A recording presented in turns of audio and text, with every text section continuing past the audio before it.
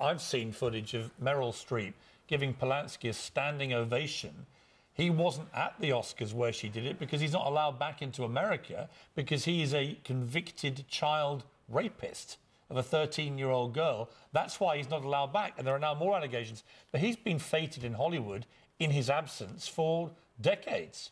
I'm always astounded by Roman Polanski. I mean, this is a man convicted of a criminal offence with sex with an underage girl.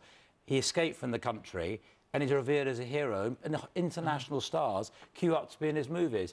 I've never understood it. This guy's a convicted felon. He should be arrested and sent back to America. There is no excuse. But it's weird that famous international actors want to be in his movies. I just don't think there's any understanding of how that can be. Do you think there'll be other Harvey Weinsteins that will now get taken down in Hollywood? Moguls and big producers? I mean, the answer is I think there are people in all industries. I mean, I just don't think it's about Hollywood. I'm sure people watching this programme now in the depths of deep Britain have got examples in their own offices of people like that, and they're scared to come forward. What I hope this does is give people the courage who are sexually harassed and intimidated in this way to out the person that does it. Because, you know, if you're looking at this television programme now, you owe it to younger people behind you to come and say this. Because if you have a bad experience and you're now, you know, in your mid-30s, 40s, there are younger people coming through who could benefit from your help and protection. And we all know people who behave like this. Yeah. Caroline, there's one person responsible for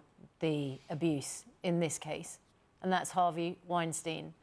Do you think that this will change the culture of Hollywood? Because it seems there were multiple complaints about his behaviour, whether people complained in the company, whether somebody went to the police, whether somebody told colleagues, and there was a sort of culture of silence because it was just accepted that certain individuals act like that. Do you think this will mark a sea change? I do. I think that every producer, director, anyone in a position of power who's engaging in similar behavior has now been put on notice. I think it's really obvious that it will affect the bottom line. And when you look at how Hollywood operates, we're talking about money here. And in fact, I would very much agree with Jonathan, right, that every industry operates this way.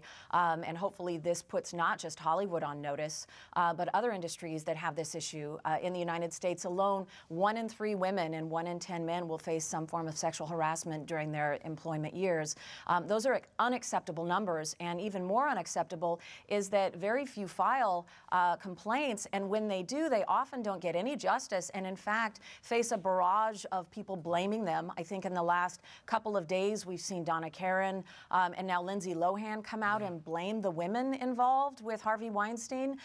This sort of victim blaming culture I think really needs to shift before we can say comfortably, yes, it's good to report and it's not going to end your career or come at great personal cost. Well said. Caroline Heldman, thanks very much indeed.